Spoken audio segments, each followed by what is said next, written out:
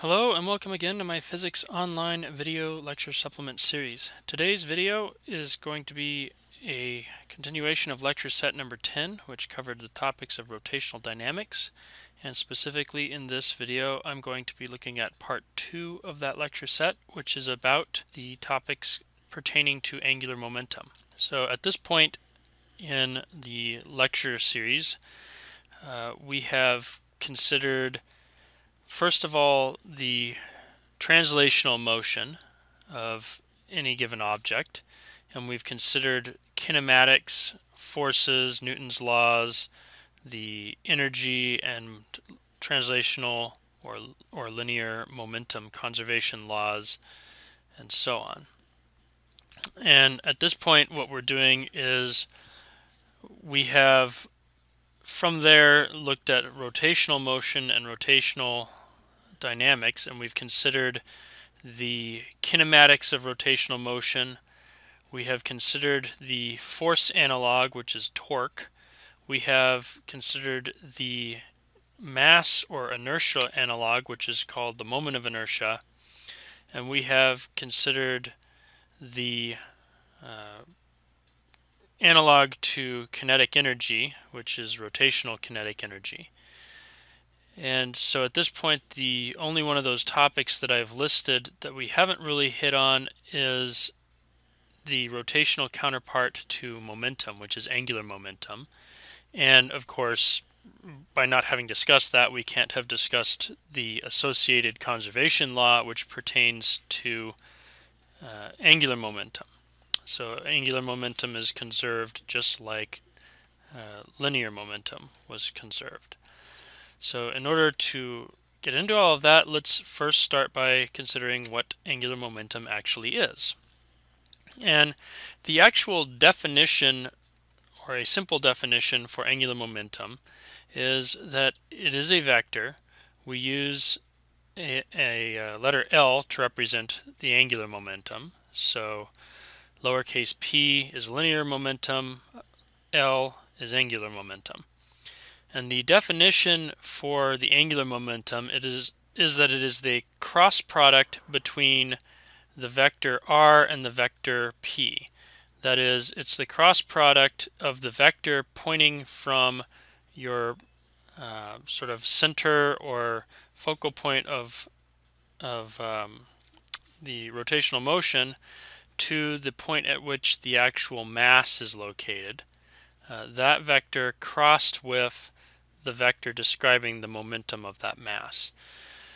And so some of the properties of this cross product are that the magnitude is always going to be given by the product of the two magnitudes of these vectors. So basically distance from your rotational origin to the object times the mass times the speed at which the object is moving. Those latter two, mass times speed, gives you the magnitude of the actual momentum. And then there is additionally a second or a third term, depending on whether you want to count p as 2 or 1 terms, and that is this sine of phi term. The sine of phi is basically that this angular momentum vector magnitude is going to depend not only on how big r and p are, but also how well they line up or don't line up. So the larger that is this angle phi between the two, the larger will be the magnitude of the cross product. And that's true for angles of phi between 0 and 90 degrees. So the sine of phi is also factored into this cross product. Notice that that's sort of the opposite of what happens when figuring out the scalar value of a dot product. If we took r dot p, we would have r times p times the cosine of phi. So the cross product differs in that we're using the sine of phi rather than cosine of phi. Another way that it differs is that whereas a dot product gave us a scalar, the cross product is giving us a vector. And that vector's direction must be perpendicular to the directions of both vectors which were crossed to obtain it. So if vector r and vector p are here in the xy plane, then vector L, the angular momentum, must be parallel to the z-axis and therefore perpendicular to the xy plane. And before moving on, I should make note of two things. One is that I am using here a phi to represent the angle between r and p, and the other is that I'm using theta L to represent the actual sort of angular direction of the momentum vector, the angular momentum vector, that is. And so this theta L actually could be sort of two angles, because r cross p must occur in some plane and L must therefore occur in a direction perpendicular to the plane. Really, you need something like 3 dimensions in order to deal with all of this. If you're only in 2 dimensions, or if you're only in 1 dimension between r and p, then the cross product will yield 0. So these two have to be in separate directions, can't be parallel to each other. And the reason why I highlight that latter thing, sine of phi, being the angle between the two, is because a lot of sources like to use a theta to represent that angle. And so I have a slightly different notation than those other sources. And then this angle comma theta might actually represent 2 different angles, say one within the xy plane and one with respect to the xy plane. So of course, if r and p are both entirely in the xy plane, then theta is going to be is going to have a 90-degree angle with respect to the xy plane for one of its components. So angular momentum is a conserved quantity. What this means is that if there is no net external force or torque acting on the system, then the angular momentum, and for that matter the linear momentum, ends up being conserved. So if there's no external force, then linear momentum is conserved. If there's no external torque, then the angular momentum is conserved. So the way that this is usually expressed is that if the sum of torques is 0, then the initial momentum, angular momentum, and the final angular momentum are equal. Or conversely, what a torque is it is the change in angular momentum per unit time. Now you should be able to see here that there is some analog between these two expressions and Newton's first and second law of forces. Namely, if the sum of forces acting on an object is 0, then the object's momentum is conserved, and that means that the initial and final momentum are equal. And conversely, the sum of forces on an object is the change in momentum per unit time, which often gets simplified to ma. So in angular momentum, these are the two analogs to the first and second law of Newton's force. Another thing useful for us is the actual magnitude of this angular momentum vector. So previously I noted that the magnitude of the vector could be found by taking the product of the magnitudes of the momentum, the linear momentum, and the distance from the sort of axes of rotation about which that momentum is occurring, and then multiplying that by the sine of the angle between the two. Well, we can rewrite this expression by breaking up the linear momentum into mass times speed. And so we end up with r times mass times speed times sine of phi. And of course you can take the speed of an object and break it into the angular speed times the radius at which this angular speed is operating at. So if you have a circular motion, for example, you might choose the center of the circle to be your axis of rotation. Then v is equal to omega r. We found that in basically in rotational kinematics and in converting from translational motion to rotational motion and back for rigid objects. So our expression now looks like omega r squared m sine phi. So angular speed times this radius squared times the mass times the sine of the angle between them. Well, r squared m times sine phi basically gives you the moment of inertia, or the rotational inertia of an object. And so therefore the magnitude of the angular momentum can be found by multiplying the moment of inertia times the angular speed. And among other things, what this means is, since angular momentum is conserved in the absence of a net external torque, that if you change the sort of radius of your object, then you must also change the speed at which the object is rotating.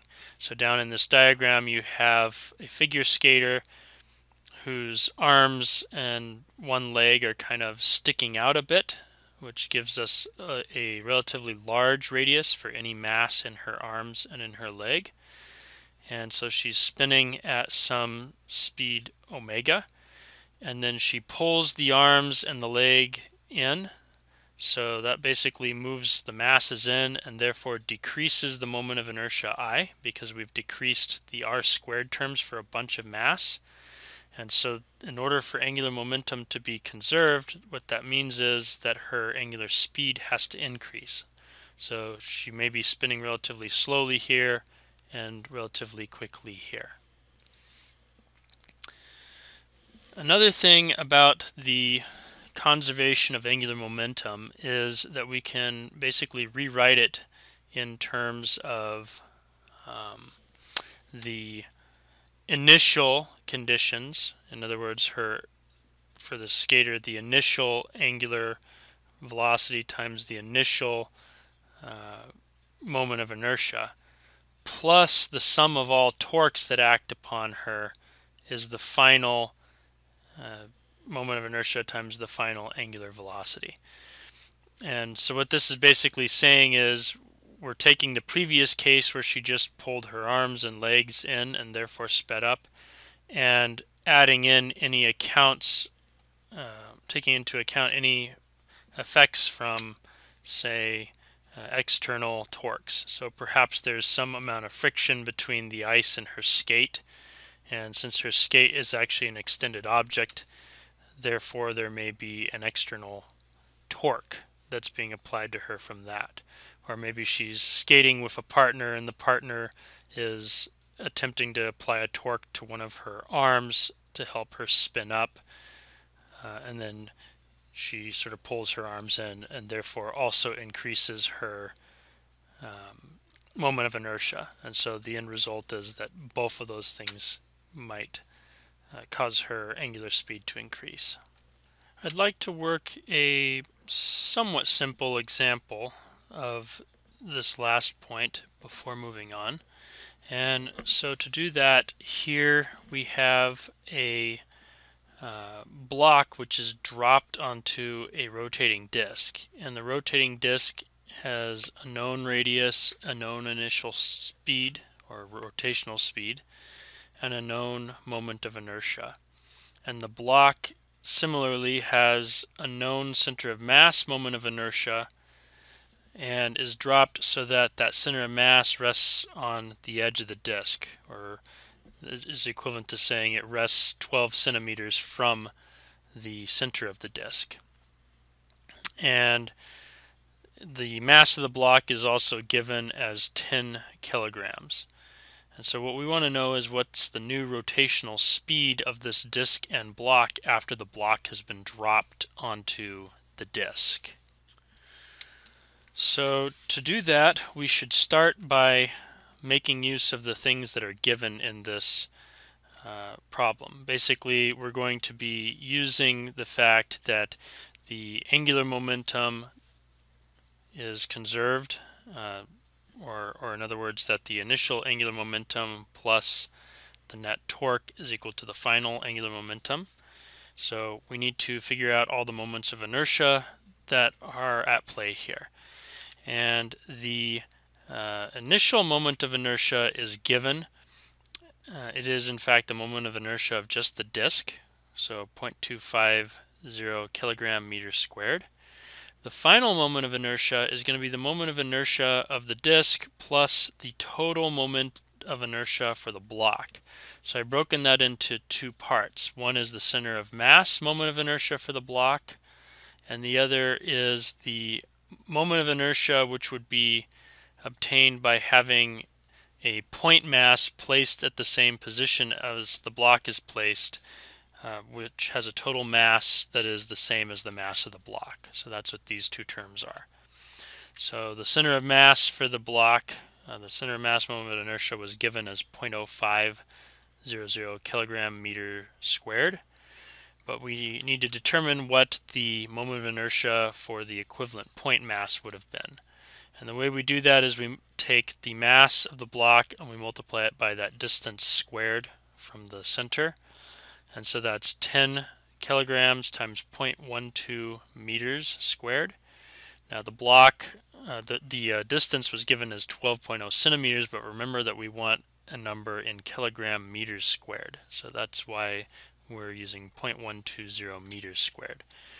The result of that is that you get for the equivalent point mass a moment of inertia of 0.144 kilogram meters squared. So if we want the final total moment of inertia, we have to add this number, and this number together as per this equation. And so what we end up getting is 0.444 kilogram meters squared as the final moment of inertia. So with that said, we can now do our conservation of momentum, which basically says that the initial angular momentum plus the net torque is equal to the final angular momentum. Now, the net torque itself is actually zero because there was no torque applied to the disk, or for that matter to the block, in this entire problem.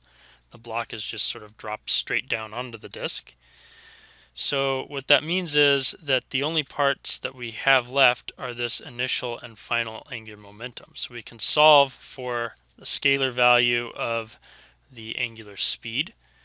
And what that is that it will be the moment of inertia initially divided by the moment of inertia finally times the initial angular speed. So we can now plug numbers into that, and what we end up getting is a final expression for the angular speed, a final number which is about 14.1 radians per second. So as expected, the disk will be moving slower with the block added to it than it would have with no block added to it. Okay, so to summarize this, we are conserving angular momentum, and that happens as long as there's no net external torque. So if you apply a net external torque, then you will get a change in the angular momentum, but so long as the net external torque is equal to zero, then the change in angular momentum is also zero. That actually is analogous to Newton's first law in forces, but as applied to torques and angular momentum. Newton's second law, the analog, by the way, is that the sum of torques is equal to the change in angular momentum per unit time, and so long as you're not actually changing the moment of inertia in this process, what you end up with is the moment of inertia times the angular acceleration. So this is sort of like the mass term, this is sort of like the acceleration term in Newton's second law, and this is analogous to the force term. So as applied to rotational motion, it's the sum of torques is the moment of inertia times the angular acceleration.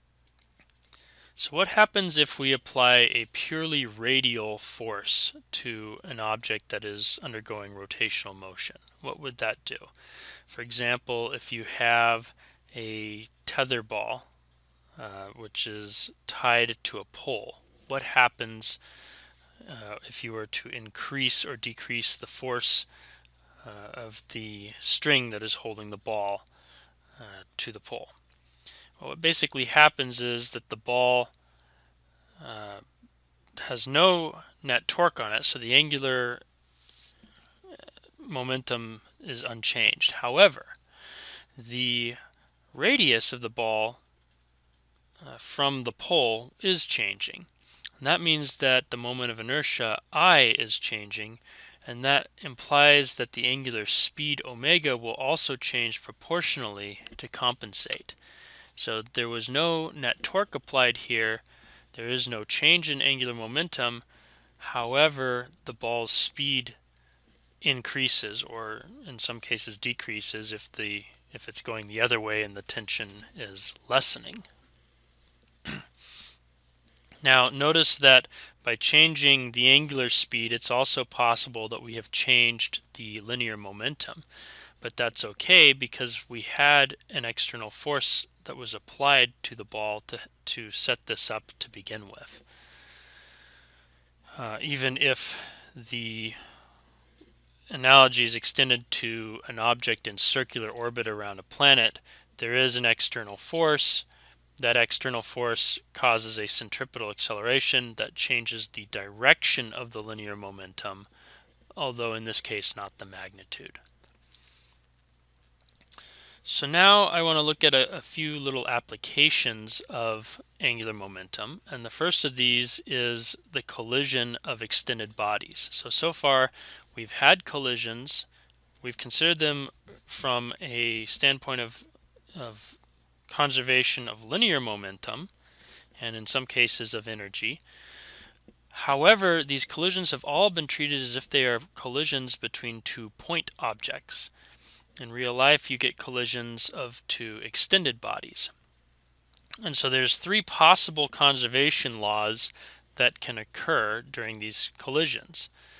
There's the energy conservation law, although mechanical energy is the thing that's usually actually useful, and mechanical energy is not necessarily conserved. In fact, it's very often not conserved in collisions. Any kind of inelastic collision will not conserve mechanical energy. The next conservation law is for linear momentum, and as long as there's no net external force on the system, the linear momentum will in fact be conserved. So that's the law that we've used so far for most of our collisions. Finally, there's angular momentum, and as long as there's no net external torque on the system, then the angular momentum is also conserved. So we can use certainly these two, and at times this one as well, to determine what happens after a collision given the initial conditions, or if you'd rather, given the final conditions after the collision, what were the initial conditions before the collision? That latter one might be more useful for things like traffic court. The former may be a little more useful for things like actually designing roads for safety, or designing the safety features of a car.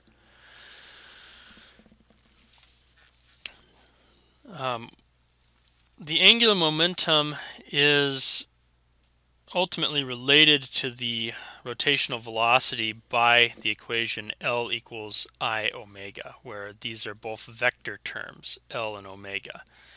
And what that means is that the angular momentum is going to be in the same direction as the angular velocity.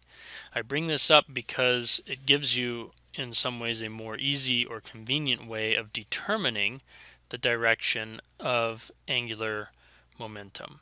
Previously I just said that it is the direction perpendicular to the r and p vectors, that is the radial and linear momentum vectors. And you can find from the cross product the direction of the angular momentum by using the right hand rule. However, it's sometimes easier to apply the right hand rule, or to figure out which direction this angular momentum is, by visualizing the angular velocity vector. And that you can find by figuring out if this thing were constrained to move like a circle, and what you have is a snapshot of the tangential speed, which you can get, or tangential velocity, excuse me, which you can get from the linear momentum, and of the radius, in which direction is that actually going to occur, clockwise or counterclockwise. And from the right-hand rule, what you can find is that a counterclockwise motion produces a positive z, or an upward pointing angular momentum vector, whereas a clockwise motion would produce a negative z, or downwards pointing angular momentum and angular velocity vector. And the way that you do that is that you use your right hand and you take your fingers and you curl them as if you are wrapping them around in the direction that the object is going to move via its angular velocity.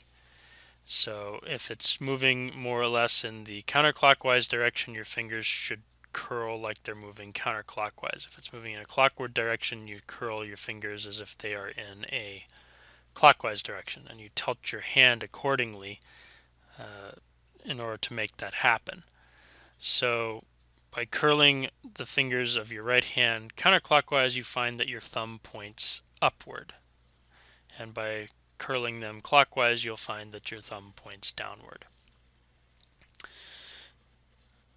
So with that said, the angular velocity gets changed by an angular acceleration, and that is basically caused by a torque, as we found before, and so therefore the angular momentum is also changed by torque. So this is sort of a restatement of Newton's second law analog as applied to torques and angular momentum. It's worth noting that the torque is always perpendicular to the applied force. So the net torque is generally given by the cross product between the net force and the lever arm radius. We found that in a previous lecture set. And therefore what that means is that the net torque has to be perpendicular both to force and to lever arm.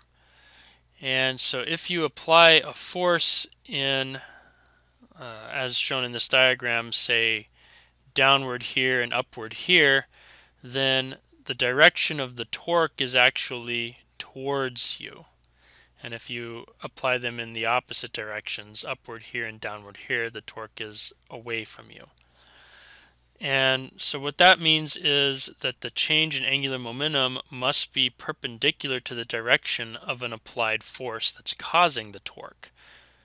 So the spinning bicycle wheel in this picture, when there's a force applied here and here to try and turn it upright, will actually resist being rotated directly upright. Instead, it'll kind of slide. So for example, one of her hands will move towards her and the other will move away from her while she's trying to do this. It's going to twist perpendicular to the direction of the forces.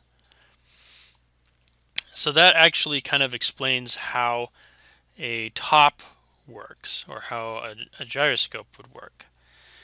And so this diagram here is showing a picture of basically a top, which is spinning along an axis that is not perpendicular to the ground. And so what that means is that the center of mass is not directly above the point that's in contact with the ground, so gravity pulls downward here and therefore applies a net torque to the top. But that torque is applied such that the direction of the torque is essentially like this. It's not downward like this. So the actual result of this is that rather than having the top just tip over, the top continues to spin and then it precesses about this little cone. So because the torque is in this direction, that's also going to be the direction of the change in angular momentum. And so basically what that means is that the top of the top you can sort of draw an angular momentum vector through it rather than pointing to here. That vector will now point to here, and then a little while later it'll point to here, and then to here, and so on. And so it basically describes a sort of cone of motion. And so it's not that the top stays upright, it's that it also doesn't manage to fall down. And so the change in angular momentum is not towards the ground, which is what would need to happen for the top to actually fall over. So I wanted to work through an example, and then I want to discuss the implications of this example a little bit. In this example, what we have is a basically circular disk with a given mass and a given initial speed, and it hits into the end of basically a stick.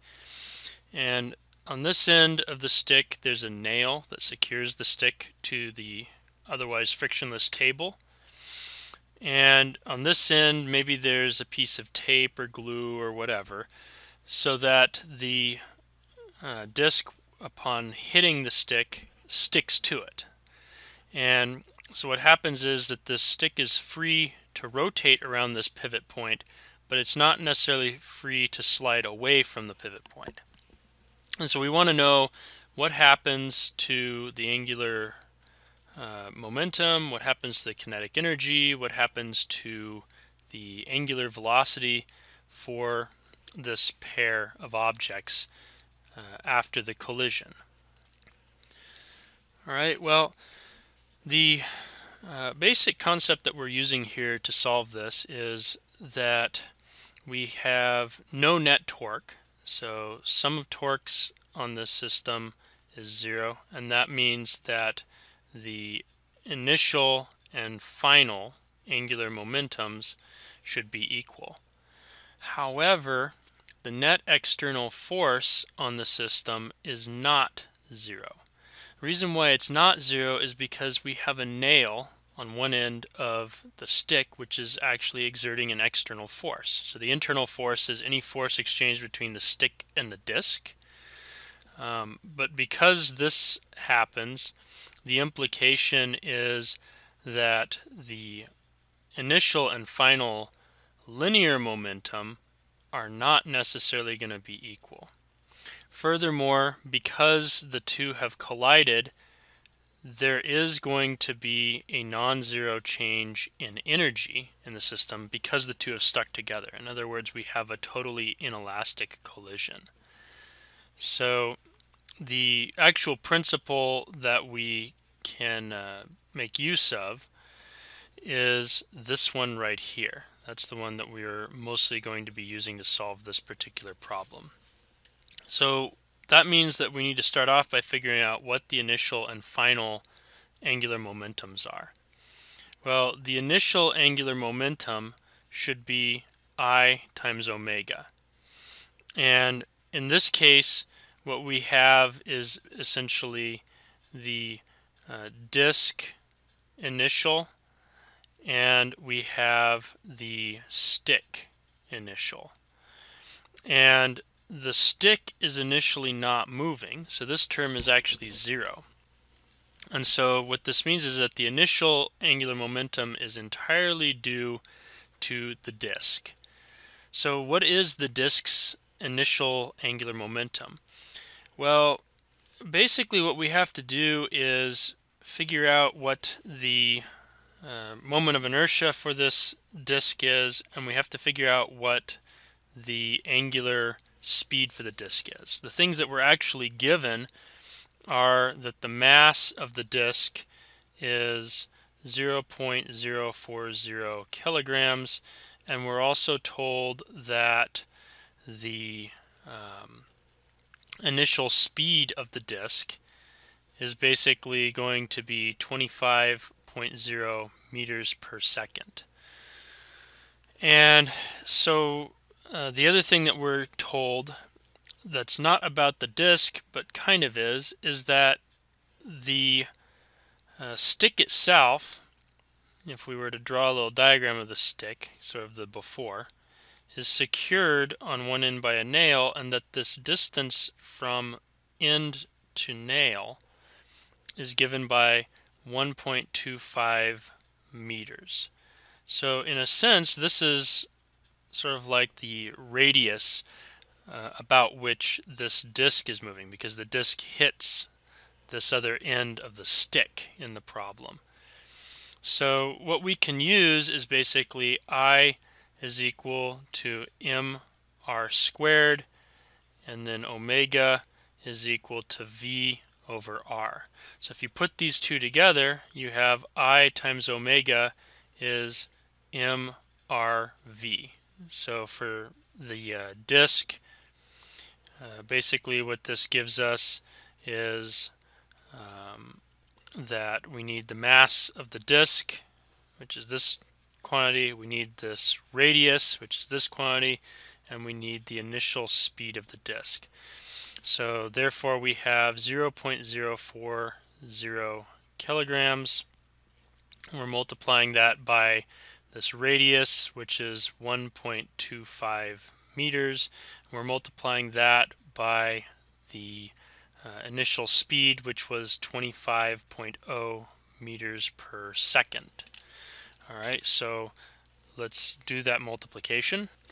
And what I come up with is that this initial angular momentum is 1.25, and of course the units for that are going to end up being joule seconds.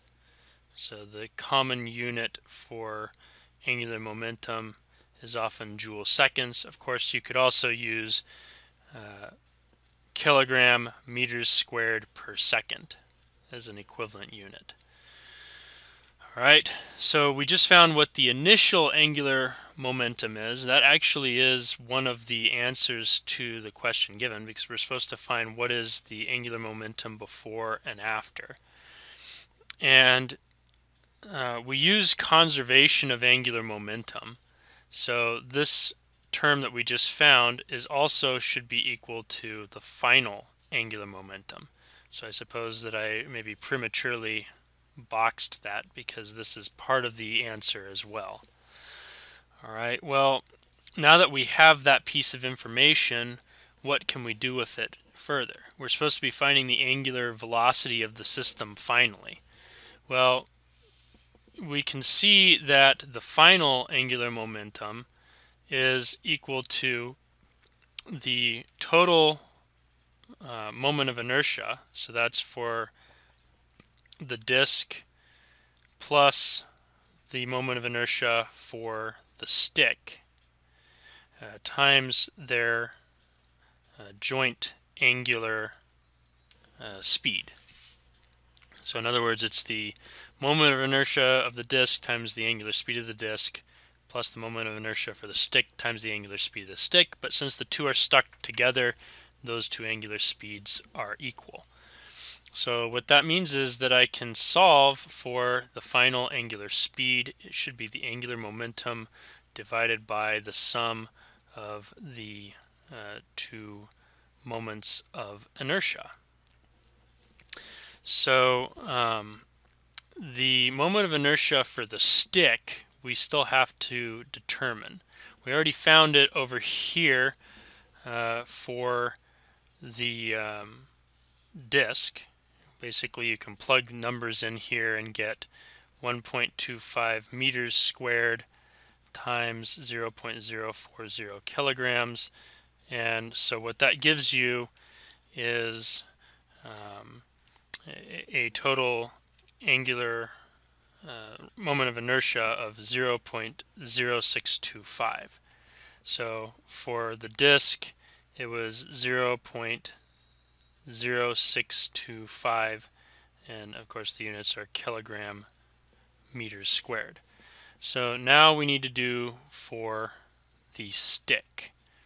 And the stick, what we're going to do is basically treat it as if it's sort of a rod. And so the moment of inertia for a rod is always given by, which is fixed at one end, is given by 1/3 of the mass of the rod times the length of the rod, which that length is the same r that we have down here, and of course that r is squared.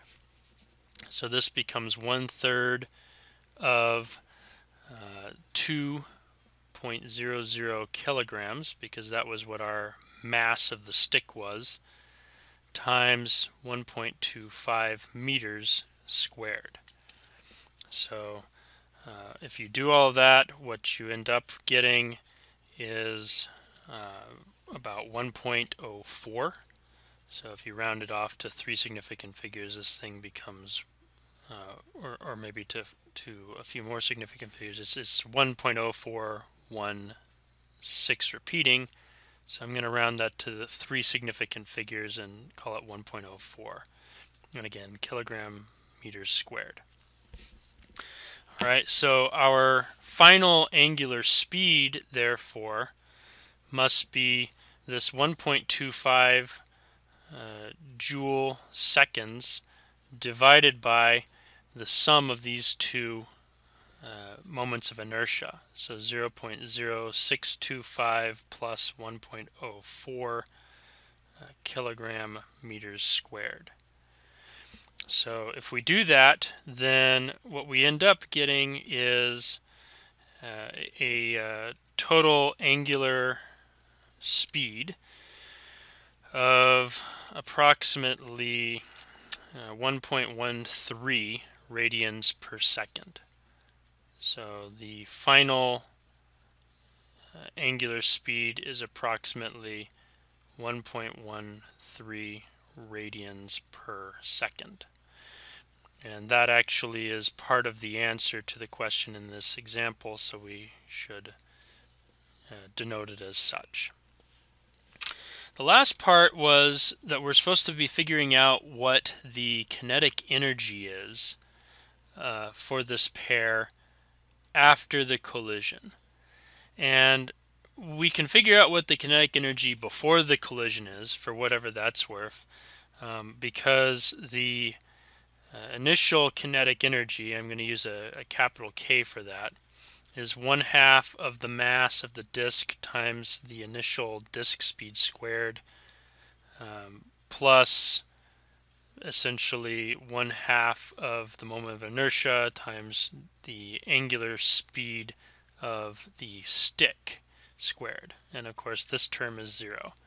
So for the initial one, we would have 1/2 of the mass, which is 0.040 kilograms, times the speed squared, which is 25 meters per second squared. So what you do, what you get when you put all of that together is that the initial kinetic energy is actually about 12.5 joules. But that's actually not something that we need to answer this problem. I just wanted to put it there for comparison's sake. What we really want is what the final kinetic energy is. And to do that, we note that the two are stuck together. So once again, we have 1/2 of the sum of these two moments of inertia. So disk plus stick, and that times the final angular speed squared. So this angular speed that we just found in the previous part has to be then multiplied by the total moment of inertia that we have found previously. And so what we end up getting here is we have 1/2 times this 1.13 number squared times the 0.0625 plus 1.04 kilogram meters squared number. And what I end up getting for all that together is that the final kinetic energy for the system is 0.706 roughly joules. So that's after the collision. So you can see that quite a bit of energy is lost in this collision. So energy obviously is not conserved here, which is what we would have expected when the two stick together. There are, of course, a variety of things that we could consider that would make this sort of a different problem. For example, what if the stick collides with, or the disc collides with the end of the stick and comes to a stop rather than adhering to it? What if the stick bounces off in such a way that both angular momentum and kinetic energy are conserved? In other words, you have an elastic collision. What happens to the linear momentum before and after the collision? What if the disc hits the stick somewhere other than the edge, or for that matter, what if the fixed end is somewhere other than the end of the stick? All these are things that we could in principle consider. The one that I think is most interesting to consider, though, is what happens if the disc does not hit right here at the very end? What happens if it hits elsewhere on the stick? And the reason why I think that's interesting is because it illustrates a point, which is that the location upon an object in which a collision occurs matters very greatly as to what ends up happening and to the nail in all of this. Now, you would find if you worked through with the numbers that I gave that the linear momentum is not conserved, and that's because in this case there's a force that is applied by the nail. It turns out, though, that there is a particular point somewhere on the stick where the disc could have hit the stick, and the end result would have been that there's no force applied by, and therefore also no force applied to, the nail. In other words, some particular location where the disc hits the stick causes not only angular momentum to be conserved, but also linear momentum to be conserved. And the result of that is that there's no force that needs to be supplied externally, that is, by the nail. And this particular point is what's called a percussion point. And it's actually a very much of interest to those who are doing like sport science or exercise science, that kind of thing, maybe to some extent physical therapy, which is that, for example, maybe you play tennis, and you know that when you're swinging at the ball with your tennis racket, there's different points where the ball might hit the racket. You might hit the racket very much at the edge of the racket. You might hit it somewhere on the handle of the racket. Usually that means you're kind of a bad aim, but I guess that's better than not hitting it at all. Or you can hit it at a particular point, usually pretty near the middle of the racket part of the racket, the netted part of the racket. And if you hit it at that one point, you find that your hand doesn't really get jarred all that much by the impact. And the reason why is because at that particular point, you've hit a percussion point. And when you hit that percussion point, you are conserving angular momentum, you're conserving linear momentum for the system, and the result is that there is no external force that needs to be applied to the racket. And so what that means is that your hand, which is what would be applying this external force, does not need to apply any additional force to the racket other than what was already being applied to swing and to hold the racket. So therefore there's no jarring of the racket and no jarring hence of your hand. And so this is true for not only tennis rackets or discs and sticks, but for any kind of extended collision. For the sports folks, this means stuff like your baseball bat. If you like fencing, then your swords, hockey, your hockey stick, golf, your golf club. All of these have a percussion point somewhere.